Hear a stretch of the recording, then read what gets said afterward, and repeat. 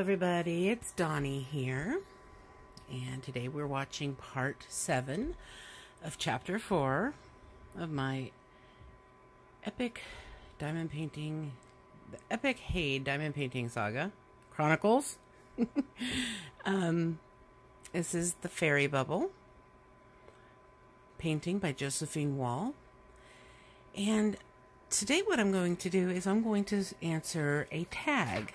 It's a 25 question tag, and if I don't finish it by the time this video is done, then I will finish it in the next one. So this section did take me 6 hours and 40 minutes and 22 seconds, and that is a total of 20 of these squares, so 20 by 10, so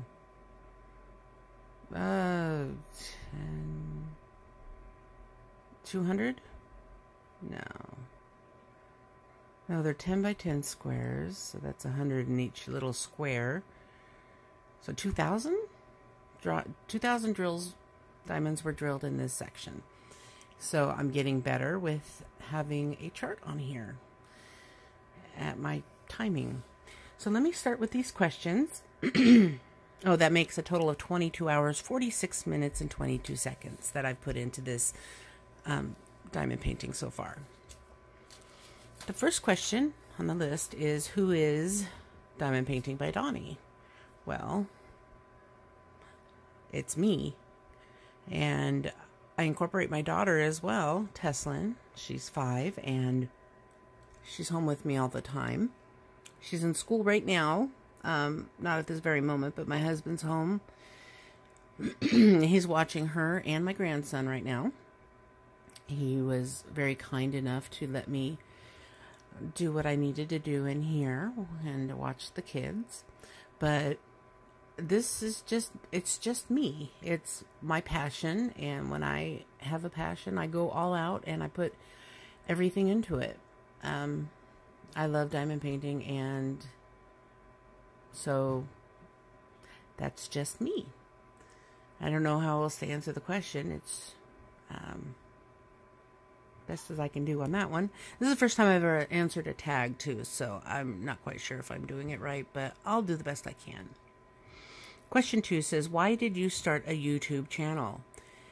Well, I started this channel because I had noticed that there wasn't very much out there as far as questions and reviews, and I mean, there was a couple of channels that I'd seen, and then I'm like, well, I could do one. I've done a YouTube channel before. I can do it in this. When I'm passionate about something, I know that I can make something work, and I've made it work so far, so I think it was a good choice. Why and or how did you start diamond painting? Well, I was actually doing a cross stitch. I finished my first cross stitch, and then I was working on another one for a Christmas present. And I was actually looking for more patterns. And when I did that, when I was looking, this 5D cross stitch kept coming up, and I'm like, no, that's not what I want. That's not what I want. That's not what So eventually I'm like, well, what is this? And I went to take a look at it, and I decided, maybe I like this, so I think I'll give it a try. So I ordered one from Wish, but I knew it was going to take a while to get here, so I decided that I'd order one on Amazon. And I actually went pretty big for my first painting. I mean, not big to what my standard of big is now, but for my first painting it was pretty big, and it was a square drill, so it was a challenge, but I didn't know it was a challenge because it was my first. And so I started doing it, and I had my issues, and then I started looking on AliExpress and realized that there was way more choices there. And so I decided to order more and more and more and more and more. And that's where I'm at today. Do you have other number 4, do you have other hobbies or interests? What are they? Yeah, I crochet, I knit, I do a little cross stitch, I do latch hook, I do punch needle, I quilt, I sew, I'm sure there's other, I've had many hobbies throughout the years, and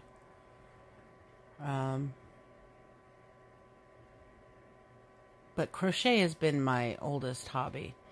I started that when I was 15, and my craft room is full of yarn and material, so I'm pretty eclectic there. But there's certain hobbies I won't get into, like scrapbooking, because that would entail way too much, and I'm not creative. I am not creative to the point where if I don't have a pattern, I can't just make something up. That's just not me. Trying to think if there's any. Oh, color. I like to color. I like to do puzzles. Puzzles are a big thing for me. I love them. And, having young kids in the house, I really can't keep a puzzle out. So I haven't done those in a while. But the table that I'm doing my diamond painting, all my diamond painting stuff on, was supposed to have been a table for me to do puzzles on in my craft room, where it could be kept safe. But now it's for diamond painting, which is almost as good as a puzzle. Well, it's like a puzzle, but, it's a long-term thing. It's not just I can do one puzzle and put it away. Diamond painting, I do one and I got to do another one right afterwards. So, that's basically my hobbies. Oh, I like to read. And so now that they have audiobooks, I'm able to read while I'm diamond painting. I actually dabbled in making some bath bombs at Christmas time, and so I have a whole bunch of stuff to make those, and I only did it the one time. So, yeah, that's basically the extent. I like to do video games as well. I really am a person who is a completionist. So when it comes to games, I like to get the achievements. And I will play a game until I have every single achievement there is. And when I played World of Warcraft, which is an online game, and they came out with achievements, that actually brought me back to the game, because I had stopped playing it for a while. And then I saw that they brought achievements into it, and I got back into it all over again. And I got some of the hardest achievements there were possible. So yeah, video games is another big one. I like to do things like crossword puzzles and word search. Not crossword puzzles, but word searches. Those are another thing I like to do. So, yeah, I have a lot.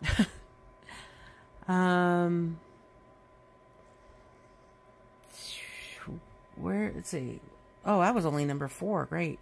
Number 5, what do your friends and family think about your diamond painting obsession and your YouTube channel? Well, I haven't really talked to my family about it. I've talked to one of my brothers, and I just talked a bit about it for him for a little bit, and, he just thinks it's neat. And my husband's starting to get a little bit more in tune with my diamond painting habit now that I've got some paintings that are meant for him. So when I'm done, he'll have some nice paintings of things he likes, and so he's starting to ask more questions and show a little bit more interest in it, and being a little more understanding when I need quiet time to be able to do something like this. But for the rest of my family, I haven't really talked to them about it, and I don't really have friends. I do have a couple of friends that are really supportive of me. My friend Rose, she actually posts on my page or in the group, and she texts me about it every so often and thinks it's pretty neat. And I made one for my friend, And she thought that was pretty awesome because, you know, it was specifically for her. But that's about all I've heard, because I don't really talk to my friends too often because they're not exactly close. And yeah, it's mostly my family, the people that live in the same house as me. Number 6, what are your favorite diamond painting related YouTubes? Okay. Abstract Crafter, she's my YouTube diamond painting best friend. We've really clicked, and we support each other's channels and are really happy when we succeed and help each other out when we can. But her channel is still in its infancy, and she's growing pretty fast. But then there's Stitcherista. Danielle, she's given me some great help, not just with questions I have for YouTube related stuff, but also for hold on, Brayden. Okay, so the kids got away from him for a minute. I'm back. What was I saying? Oh, the YouTube channels. Yes, Stitcherista, run by Danielle, and she's really great. She's been a great help emotionally. I'm supportive, and also with the ideas she has, and I've gotten some helpful tips from her on the things that she does, and she comes to my channel, and I think she's gotten some use out of my channel as well that has helped her.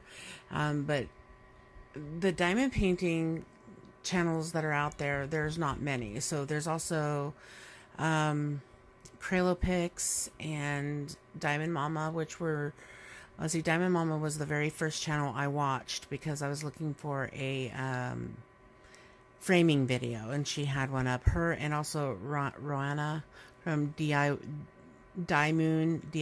Moon Shop. They also had a framing video, and that's where I really started getting into the diamond painting YouTube scene. And then I started watching Kicking Cancer's Butt and Diamond Painting Ella on there. And I really hope I'm not forgetting someone. Let's see. And then I started watching Lovecraft Forever, and she's had some great tips on there that I've gotten, really good things that I've gotten from her videos as well that I wouldn't have had I not watched her channel. And then a newer channel has gone off my meds. She's great. She's funny, and I mean she's creative. I've gotten some, you know, information from her that would be useful in certain situations that I would like to use. I also watched Diggy 415. There's quite a few now. Paul and Shannon's Life, Little Snips. That's how I got into doing the Heaven and Earth design, because I started watching her. I haven't caught up on these other people, but there are other channels like Red Rose, Preschool Teacher Addicted to Diamond Painting, Girls Only, Fruitini, and I think Melissa Gershke, she does some diamond painting videos as well. So those are all people that I watch. Not all of them am I able to watch on a daily basis, but the ones that I am caught up on, I'm able to watch, you know, their current ones, but the other ones I'm still trying to catch up on. So they're all really good resources for the diamond painting community and getting the information that I need or anyone else might need. So that was a mouthful. Let's see. Number 7. What are your favorite non-diamond painting related YouTubes? I really don't have any. I used to watch a lot of the weight loss surgery channels where people have had weight loss surgery and talking about it, because that was real important in my life back 8 years ago when I had my surgery. And so I used to watch a lot of those all the time. But now it's like basically all diamond painting all the time. There were some knitting and crocheting boards I would watch, but I don't have any idea the names of them now because I don't frequent them. But yeah, basically it's all diamond painting for me. Let's see, number 8. What are your favorite stores to buy diamond paintings, online and or real world? Well, I've bought a few from Michael's. It's not necessarily my favorite, but it's the only place that actually carries them. There is a small shop here. It's called Art Palette something, but it's a small shop. It's not like there's a line of them or anything, but it's a small shop here in the nearby town where I live, and they actually have quite a few diamond dots that are not in Michael's. Of course, having a small shop like that, they're more expensive too. But that's where I got Teslin's very first diamond painting. It's a little tiny, I think it's like 3 inches by 3 inches, so it's really small. And you can actually get them on the Michael's website. I saw them there. So online, my favorite shops, I do like Poster LOL. Unknown Artisan, his shop as well. Also, if I'm going on AliExpress, Huracan's been really good to me so far. I haven't actually been able to get to doing one of their paintings, but what I've received from them so far has been top notch. Also, of course, Evermoment is good quality. I mean, almost the best quality, but they're a little expensive, so I don't really like to shop on them. But Home Fun, HOMFUN, and Anna's Store, those are really good shops I like to get from on AliExpress as well. Now, Amazon, there's shops that I'm still feeling out, but Jolly Life is really good. And Squaler, I just got something from them that was just, I was so impressed. It was awesome. There's another one on AliExpress called Home Deco, I think it is. I did a review on them, but they really impressed me as well. My list goes on. I have several favorites, but Huracan is the one I've ordered from the most, just because of their low prices. Number 9, what is your favorite diamond painting so far, complete or incomplete? Well, I'd have to say my favorite so far is my color dragon that I started doing the time lapse on. I haven't gotten to do it in a while because I'm still trying to catch up on putting everything away and getting this diamond painting here that you're watching squared away, which has been quite a large task. But now I'm starting to get things in order, and I'll be able to start doing it again. It's a beautiful, colorful dragon, and I really would like to get it done so I can get it framed and put on the wall. But that was my favorite. And it is incomplete. Number 10, do you have a job outside of YouTube? Well, like Abstract Crafter said, yes, I have a full-time mommy job, taking care of my daughter, and it is a full-time job, especially with some of her special needs. She's a very big challenge, and just being a stay-at-home mom is very challenging for somebody with the issues that I have with my chronic pain and my the damage to my spine and my neck. It makes it really hard to do some of the things that she requires, and I'm gonna have to pause a second. Hold on. Hold on, hold on.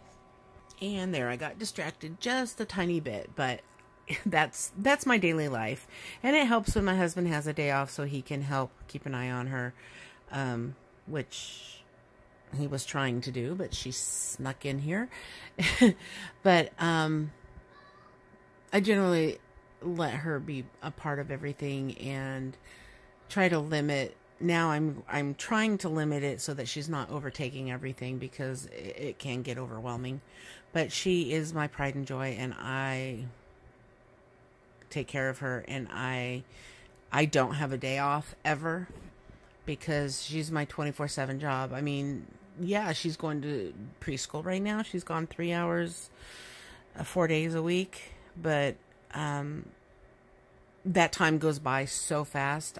It's gone before I know it, and I haven't gotten anything done.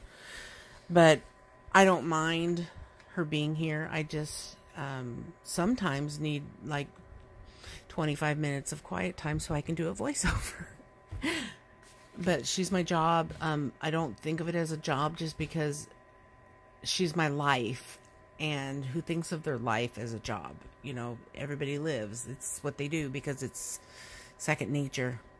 You breathe, you live. I take care of my daughter. That's all part of the whole package. So yeah, that's my job. But it's not outside of the home. And YouTube is something that my YouTube channel is something I have taken very seriously. And I put a lot of time and effort into it. So next question is, tell us about your family, number 11. Well, you know about Teslin. She's 5.5. She starts kindergarten in a couple of months. And then there's Stephanie. She lives with me because she's going to school. She's 24. And she wants to do, she wants to get into making video games. So she's going to school for that. She has 1 more year. And then I have my oldest daughter, Ayla. She's almost 26, but she's still 25 for a few more months. And she works in healthcare like I did. She loves her job, and she has a boyfriend that she's been with. Her boyfriend she's been with for seven years. Yeah, almost 7.5 years now. No, it'll be 7 years in September. Okay. And they have Brayden, who's going to be 3 in October. My one and only grandson. And then I have my husband, Jim. And he is a sales manager at a well-known department store. And then my dad, he lives about an hour and a half from me with my stepmom. And her son lives in the same town with them, and he's got a little girl, and she's 2. And then his wife, they all live down there. And then my brother, I have one brother that lives about an hour north of me, and then another brother that lives in the town close to me with his wife and their 3 boys. And then my brother that lives an hour north, he has a daughter who lives about 3 hours from me, and she's got a little girl as well. So my dad has 2 great-grandchildren, one from my brother's daughter, that's his only child, and then the one from my daughter. And then, of course, if you've watched any of my videos or listened to any of my voiceovers from my videos, you'll know my mom passed away it's almost 2 years ago now, but it's a real sensitive subject and really hard for me to talk about sometimes. And then how could I forget my sister? She lives up in Washington, so she's a good 5-6 hours from here. And she's got my niece and nephew, and then her husband as well. He has a son that I consider my nephew as well, because he's been in the family so long, and he's like 16 now. But this is about to end, so I'm going to cut this off right here. And I hope you enjoyed hearing me ramble, watching me complete these 2,000 drills. And now after I get this posted, I can do a live drill with me. I just didn't want to do it before you guys saw the progress I made on this first. So I will see you soon. and we can talk person to person. Bye-bye, guys.